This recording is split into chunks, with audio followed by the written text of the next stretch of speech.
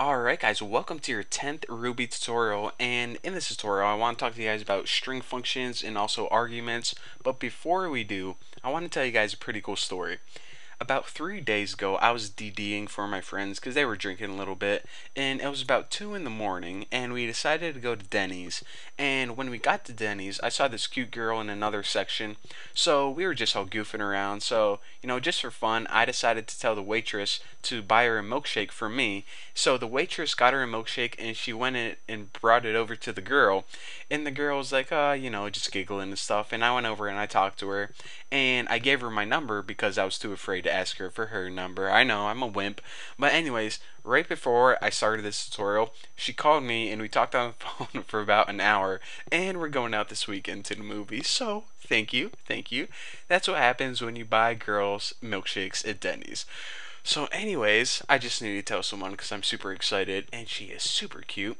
But let's go ahead and learn about string functions and arguments. Hopefully I could stay on topic.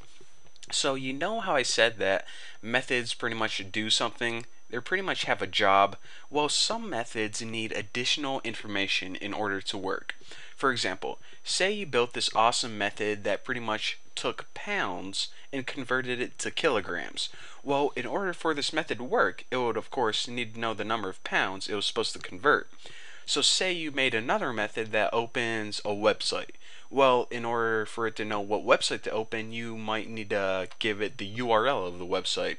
So some methods just need additional information in order to work. So whenever a method needs additional information, you put the method information inside parentheses. So say you have that method called convert libs, which pretty much converted pounds to kilograms. Well, you would type the additional information such as 324 inside the parentheses. So a couple terms that you may need to know if you guys are taking a test, or I don't know, maybe you're in a class in high school or college, make sure you remember this. The additional information, in this case the number 324, is called an argument.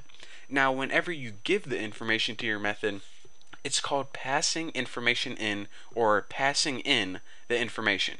Simple enough. So basically, in this case, we have a method called convert pounds and we passed in 324. Simple enough. So now let's go ahead and, of course, this convert pounds method we never made. So let's see this in a real example. Now, aside from having to write kernel, puts, and all the different variations of how we can write puts, we can also write it like this. Puts, of course, needs additional information in order to work. It needs a string of text, some text to print out on the screen. Now, since that is additional information, we have the option of putting it in between parentheses. So instead of just writing a space in a string of text that we want to print out, we can put that string of text inside parentheses.